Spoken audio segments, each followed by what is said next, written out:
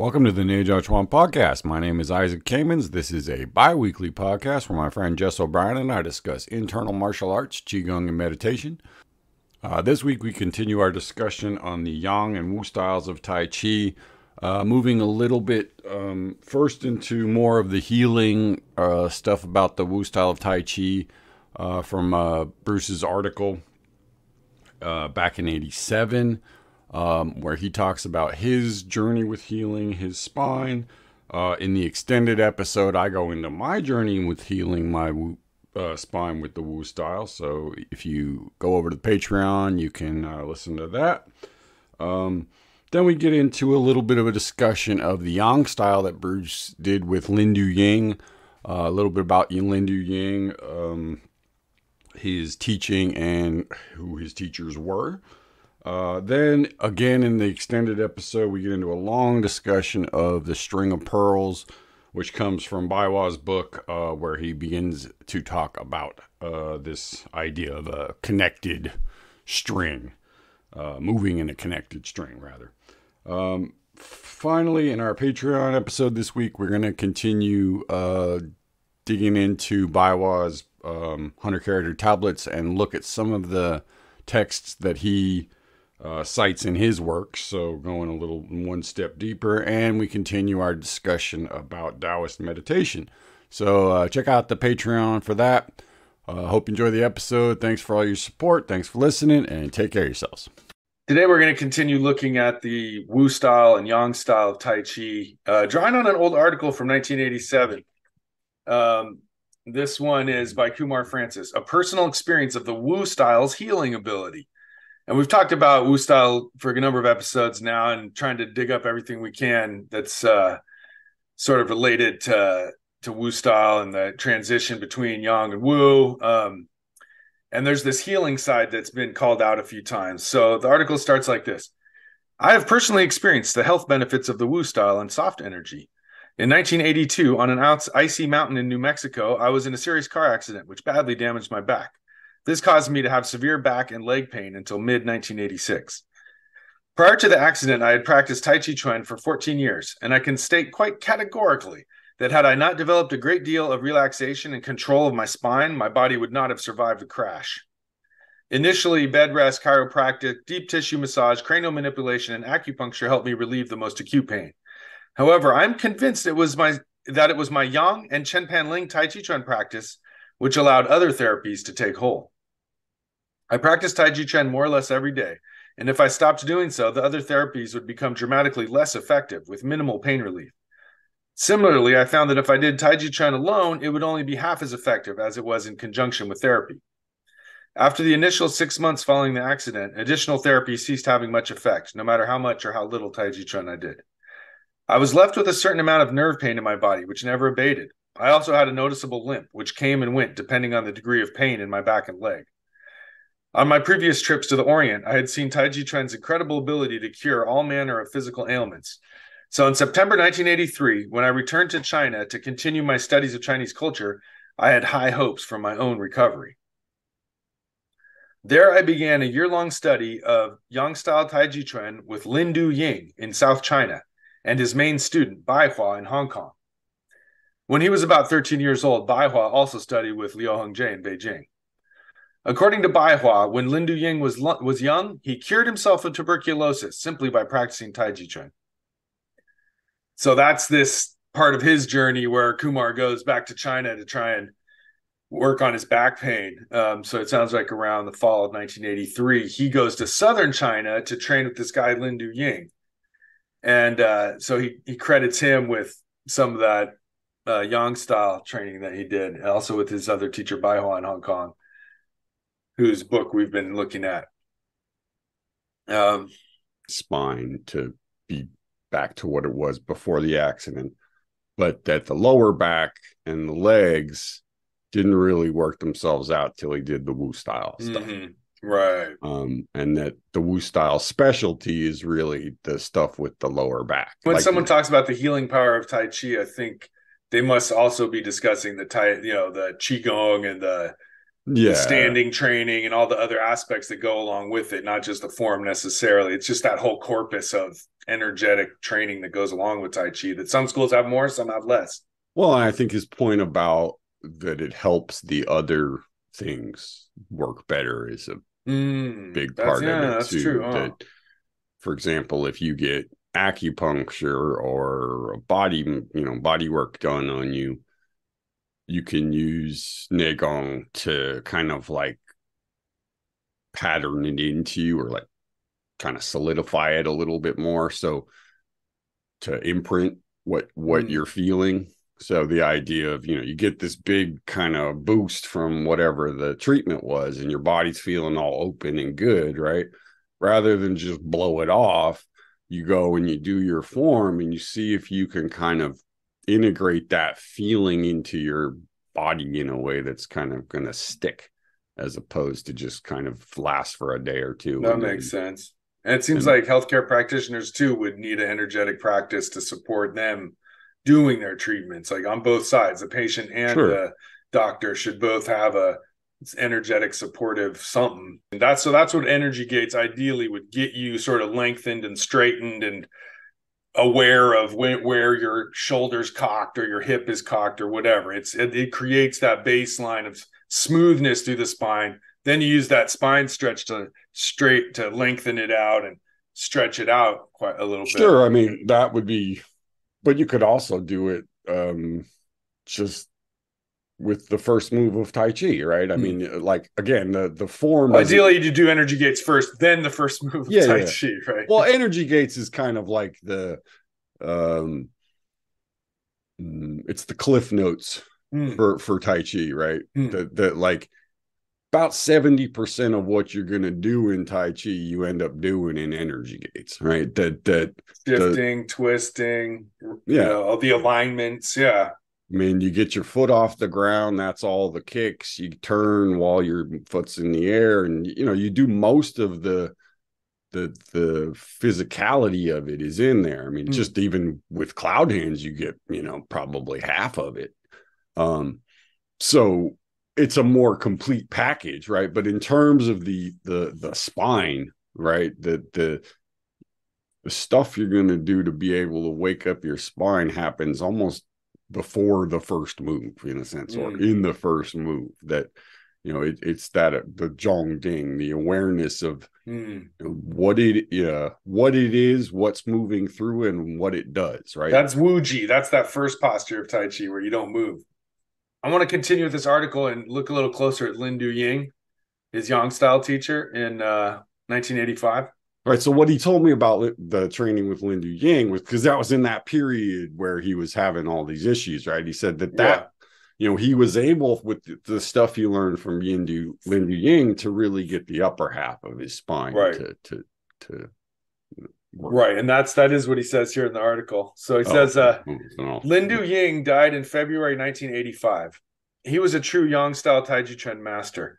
He had learned his Yang style from two teachers, Wu Huichuan and Tian Zhao Ling, two top Yang masters who were contemporaries of Yang Cheng Fu. Lin Du Ying taught me in his home, and therefore I had reasonable cause to believe he was being open and straightforward about the subject with me. Since I had a great interest in the application side of Taiji Chuan, the hard energy power techniques of the Yang style were part of my syllabus. This training increased my internal power and physically strengthened my back.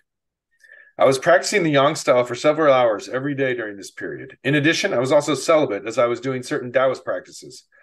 Since I was celibate and practicing a lot of Taiji Chuan, I thought I was creating the ideal conditions for my back to recover. However, despite the fact that the pain in my upper back was greatly reduced and my back was stronger, the pain in my middle and lower back remained. I am now convinced that the problem lay not in the Yang style itself, but in the practice of hard internal energy techniques when injured. Hard internal energy will make you powerful and able to throw people across the room quite easily. But from my own experience and from observing many others in Beijing, hard energy techniques should only be done by those in good health. Nevertheless, I remain indebted to Lin Du Ying for his kindness in teaching me and for giving me a fascinating look into what Taiji Chuan was like in the old days. So his teachers were both the same level as Yang Cheng Fu. Well, that's not entirely accurate. Tanzhou Lin was a student of Yang Jianhou, the uncle. Well, uncle. the father of Yang Yeah, Chengfu. Yang Chengfu's dad, and then later maybe bowed to Yang Chengfu, depending on whose version of it you take. And Right. then Wu Haichuan was um, Yang Chengfu's quote unquote one of his best students. Mm-hmm. So he was really, he may have trained a little bit with Yang's dad, but with Yang Jingfu's dad, but I think it was one of those things that by the time he was training, John Ho was pretty old, so Yang Chengfu Right. had taken over as the primary teacher at that point. And I think just from what I know, which is a lot about what Bruce was doing at that time, I think the form is more from Wu Haichuan, not Tan Lin. It doesn't really look like I mean, a little bit, but it looks more like what Wu Haichuan was doing in terms of the size of the postures. Um, but it is just like in the comparison to the Wu style, it is as far yang in the other direction as you could go from Liu Hongji's Wu style. Right. I mean, Right. it's like where Leo is the ultimate soft, soft power yin way of doing Tai Chi. This is like almost as yang as Xingyi kind of thing, right? I mean, this is just, like everything is super extended and there isn't a lot of what you would call softness visible. Yeah. I mean, And that's the that, one where you land with a thud. Like you I mean, launch forward and just boom. thunderous. It's Yeah, yeah, Kumar's yeah. hitting. Yeah, yeah. It's insane. I mean, so like, It's especially hard, I'd say, of what I've seen in Tai Chi. So he's right that's makes sense. It would make you stronger, but if you have an existing injury, you're layering strength on top of injury, which is kind of a no-no in the Chinese approach, yeah, well, traditional Chinese approach. right, and that's why even now when Bruce has any kind of yang style, he's not actually teaching that. He's teaching a much lighter version, more akin to what Yang Cheng Fu was doing, because again, just most people can't physically handle it. It's like if you taught people how to that way, they either they'd hurt themselves or they fry themselves and wonder their brains. Right. So it's just not uh, yeah, it's not So what most people need. we'll look more at Lin Du Ying in the future. But for now, let's go back to the 13 songs of Taiji Chuan from the Taiji classics as interpreted by Baihua. So the second verse says this: pay attention to the transition between void and solidity as the qi spreads throughout the body without any sluggishness. So Baihua has some explanation of this and his perspective on this. But I thought first we'd look at Barbara Davis's view of it in her book Taiji Chuan Classics, where she translates it as changes bien and turns zhuan must be paid attention to. So she talks about the terms bien and zhuan, which are both terms I've seen used in Bagua. Bien meaning how you change your body, and zhuan is turning, like turning around the circle. So what she says is, and concerning the changes and turns, the ambiguity of the punctuation in the first line allows for several plausible readings. Bien and zhuan can be read separately, referring to the constant changing and turning that take place within Taiji Chuan movements. However, they can also be read as a compound, bien zhuan, meaning change, which would yield the changing of empty and full must be paid attention to. Some editions replace Juan with Juan to exchange or to change, as in changing clothes. Bien Juan is another possible compound, meaning to alternate. The line would then read, alternation of empty and full must be paid attention to. This nicely reflects the transformation of empty and full that is constant in Taiji Chuan. So Bien Juan is the term we've heard a lot in Bagua, talking about, she calls it to alternate. But it's usually meant in terms of like effortless changing of one posture to another in combat, where the other person's reaction instantly causes you to change to something else more effective, so to speak. Yeah, I mean, it's from A to B, right? It's the transition from one thing to another thing. There's a space in between there. So it could be any two things, or like she said, in this case, it's probably referring specifically to this empty and full kind of dichotomy that Tai Chi's always blabbing on about. Because, I mean, that's essentially what all movement is composed of, either a yin or a yang movement, right? It's either going out or coming in. Like, that's all your body can really do. So makes sense. That's what we're calling void and solidity. Well, void is I think of it more as empty and full, right? There's movements where you're doing, and there's the letting go kind of, right? So it's your weight shifting, essentially. It's that the idea here is, taking away all of the could be this, could be that. I know what it's saying is that the sense of being full or having your chi throughout your body and not being sluggish is a result of your ability to move from point A to point B without any loss of flow, essentially, right? So the transition from your left leg to your right leg has to be as smooth as possible. And then when you shift back the other way, that has to be as smooth as possible. And if you keep doing that, you start getting this kind of, that wave, right? That Tongcheng Babe, the up and the down, starts to kind of kick into it. And that creates this, Bruce uses the word sloshing, right? That things inside your body start moving forward and back and up and down and forward and back and up and down.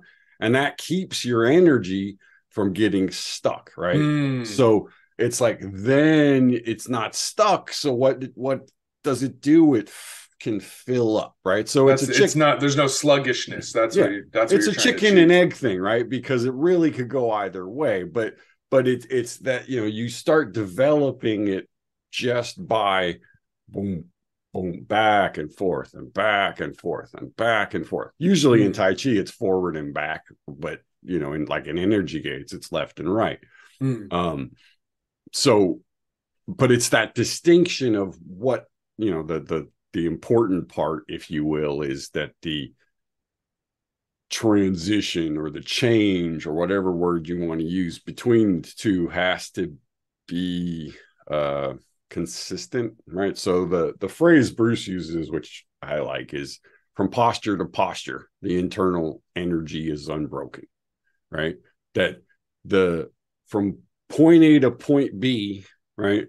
This sense of awareness of your internal energy has to move in an unbroken line through that path, right? And every movement has its own path, and that's kind of the fun of the whole thing. Is you can feel this sloshing ball of goo moving through these different pathways, and it starts to do different things, and those are the jings, right? So this whole thing of like, what are you trying to do? You're trying to move your physical body without getting sluggish, stuck, right? Or slow or weak. Sluggish isn't exactly like, it's more like disconnections, breakages, disconnections. Because it could be that you're moving too fast too, right? It's without any disconnections, right? That makes sense. So Baihua starts by talking about the continuous internal connection concept that he's been referring to over and over, which can be translated as a string of 9 pearls, but is Jie Jie Guan Quan, through all links, or the entire body is threaded together joint by joint. So he says that since this coordination of the joints is dominated by the waist, there is a phenomenon that when the body is full of qi and the jing becomes very strong, it could produce stagnation and inflexibility. So he's theorizing that once you've fully connected and you're filling your body with all this energy and strength, And I guess that's kind of what Kumar was talking about in the hard style of yang training. You could create inflexibility by creating so much jin. So to solve the problem, it's necessary to try hard to understand the transformation between voidness and solidness. In every link of this continuous internal connection, JJ Guanchuan, we must achieve the solidness in the emptiness and the emptiness in the solidness in the weight and strength.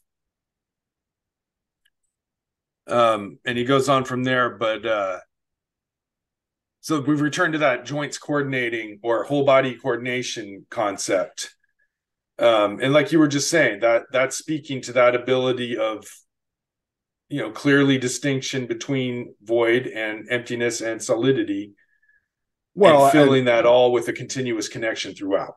so he says dominant, that the movement of your body as a connected piece comes from your waist, right? So this is how you do it, right? Like you don't want to move in a string of pearls. Everything's got to come from your belly. That's like or your waist or your yao or qua, whichever word you want to use, right? And the reason for that is if you just develop a whole bunch of like power, right? That's fine if you don't have to move, right? But if if you think of just a big like stiff board, right? It's hard to break it, maybe it's hard to move it, but you get something big enough or strong enough to bump it and it's going to knock right over, right? Like it just takes more force, right? So like if you have two boards, smashing into each other, or two rocks, and you're banging two rocks together, well, one's gonna, the bigger, stronger one's gonna usually smash the little one, right?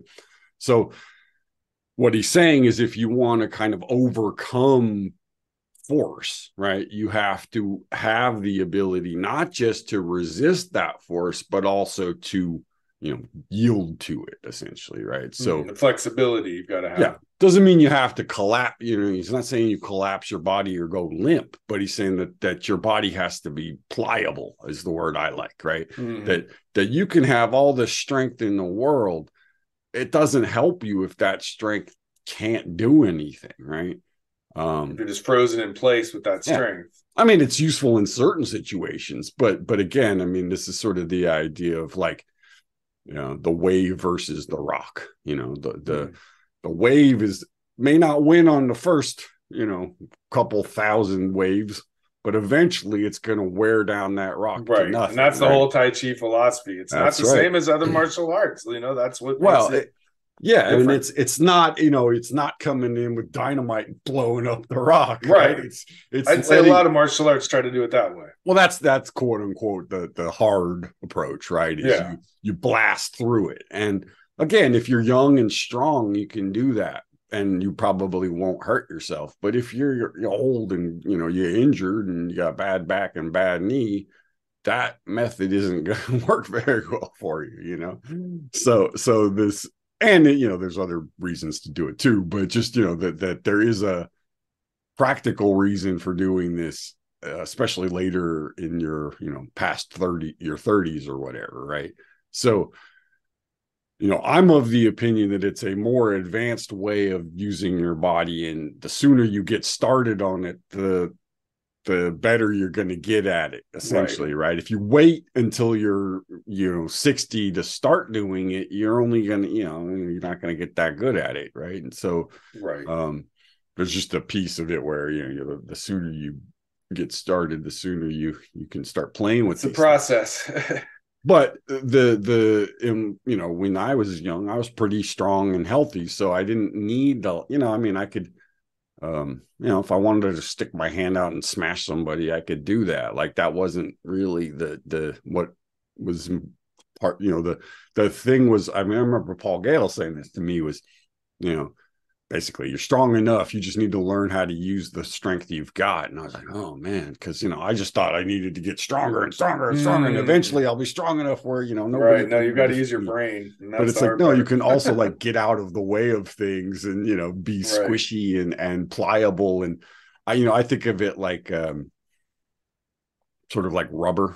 there's lots of different consistencies of rubber. Uh you can go from like silly putty to a solid, truck tire, and it's like somewhere in between those two is the right amount of squish to absorb force and move your body, and then release the squish and move your body, right? So that the the compression that's happening from your skin to your center is happening at the same rate as your movement from point A to point B, right? That you have this internal, this is the Jing, right? The from posture to posture, the internal energy, right? From posture to posture is the external part, and then the internal part has to move, without breaking, without right. disconnect. It says pay attention to the transitions. Your mind has to play a part in making this all happen. Well, the transitions is where you're most likely to lose it, right? Like when you're going from, like if you're just throwing a punch, right? As you're going out, it's pretty easy to keep it going. It's when you have to stop it, or change it and bring it back, that's where the little break, the gap is, right? So we call them, we always use that word gap, but that thing of, or if you're shifting your weight forward, right, that your body doesn't kind of lurch ahead of your legs, right? There's a lot of different ways it comes up, but just this idea that your external movement and your internal sense of, flow, if you will, are linked. And that's what this coordination part is about, right? So just to finish his discussion of this quote, he says that by embodying yin and yang in continuity, you achieve the result that there is no place in the body that is not Tai Chi. By doing this, you solve the problem of stagnation by partially directing my own strength to one end and following the opponent's strength. Yeah. So those are phrases, those are quotes, like, right. So these are slogans you're trying to achieve. So there's no place in the body that's not Tai Chi. That's a Tai Chi slogan that goes around. Right. Which that's just saying, okay, so, there's no, okay, it's just, again, the reiteration, basically. Right. The yin and yang is the void and solid, or empty and full. And the no stagnation is the movement of your chi, right? So he's just kind of repeating the same thing, but he's giving you the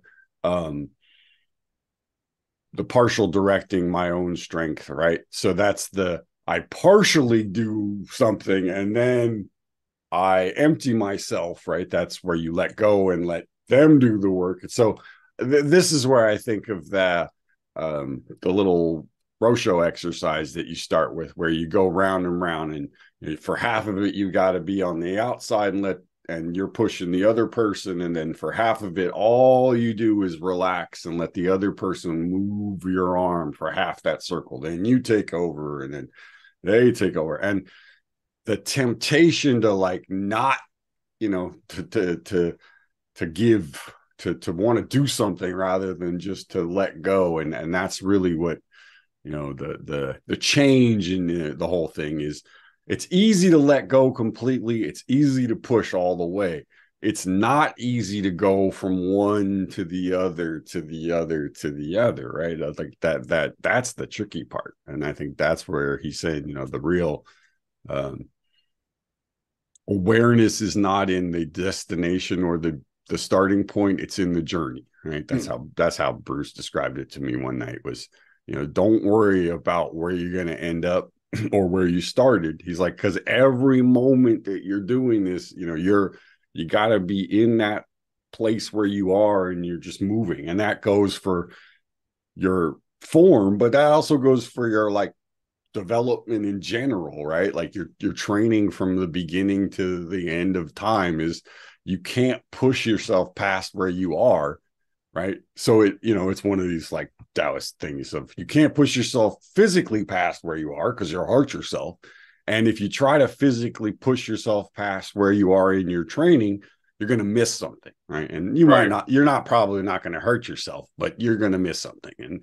And so that's where this constant, emphasis on like analysis and, you know, pay attention and like, all this is because it's like, it's easy to miss this stuff and just go into, what you're good at. Right. And like the hardest thing about this is, don't just do what you're good at. Actually try to do the part that you can't do that well. And that's Right. for almost everybody, that's the letting go part.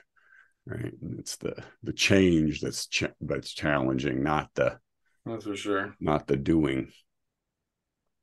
All right. Well, that was a fun one. Let's All right, get back into it next week. All right. Good talking to you. Hey, folks. Thanks for listening. Hope you enjoyed the episode. Just a quick reminder, check out Instagram for images to go along with the episodes. We also have a Facebook group. And on my personal Facebook group, Water Tradition Internal Arts, I've been posting some videos that have some relevance to what we've been talking about in the episodes recently. So you may want to check that out. All right. Again, thanks for listening. Take care of yourselves and be well.